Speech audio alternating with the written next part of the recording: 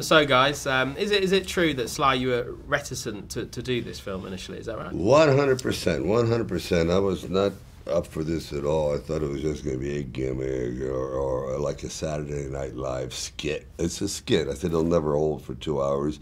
Bob convinced me. He says, you got to do it, got to do it. I said, no, there's two little heads calling. I go, no, no, no. And I procrastinated. I don't know, for months and months and months. And then finally he says, basically, don't be an idiot. Let's do this. This is good. This is rare. And we went for it. And Bob, I can't imagine you're in the position these days too much where you have to sort of sell a movie to someone. Usually it's like, Bob De Niro, yes, I'm in. I mean, what was that like, making that call, trying to convince Sly? No, I was just trying to reassure him that it's not going to be something that he'll not have a good time. I've had enough bombs, pal. I don't need any more. That's right. I wanted a sure thing, pal. I hope we're right. Yeah. What was the reticence like? The fact that obviously you created this iconic character in Rocky. Yeah. Did you feel almost if you're doing another boxing movie, you're kind of cheating on it? You do, yes, absolutely, 100%. I finished the last Rocky. I never thought I would get it done, Rocky Balboa, where it is exactly the tone I wanted. I went, oh, farewell. And I thought, oh, Jesus, am I capitalizing on this? And I go, not really. Your movie's done. This is kind of a... Actually, he broke the mold with Analyze This, you know what I mean? That, you can be the tough guy. You also can, wink at yourself and enjoy that, the fruits of your labor.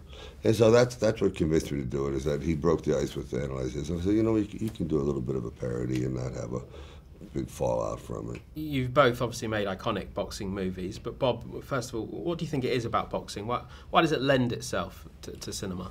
I think it's just because of the sport itself. It's two guys. The final defining moment is this physical battle that. Is it? He says it better than I do. Well, I say it's sweaty guys in their underwear. I know it's a little That's simplistic. what we all love, right? Yeah. I mean, when you're watching though, because it is a comedy. In many respects, this film's a comedy. But when you get to those ring scenes, as all boxing ring scenes, it keeps you on the edge of the seat. It feels primal, doesn't it? And it made me cry. And that's what boxing does, I think. I mean, it does. Yeah, it does. Were you impressed by how these fight scenes turned out? Yes, because going in, people, and I've said this because I've done it so many times, there's two movies.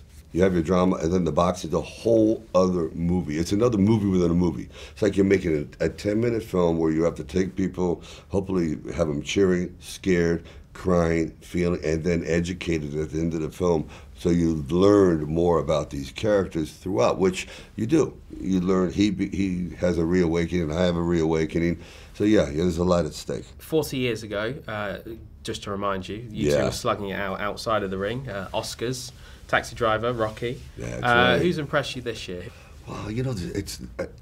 I believe it or not, I thought Inside Llewellyn Davis was an amazing film because I just thought it was flawless. I think Leonardo's great in Wolf of Wall Street. I think of course Meryl Streep is unbelievable in August County. I think it's August. Yeah, August County. So it's August. That's it. Osage County. I don't know how to say that. What a complicated name that is. Jesus. Bob, just finally, Leo in Wolf of Wall Street. Have you seen it? Leo's terrific in it, and but you never know with these things who will win or whatever. Yeah. There's also there's some really good performances out there. And we all look forward to the ceremony. Thanks. Cheers, guys.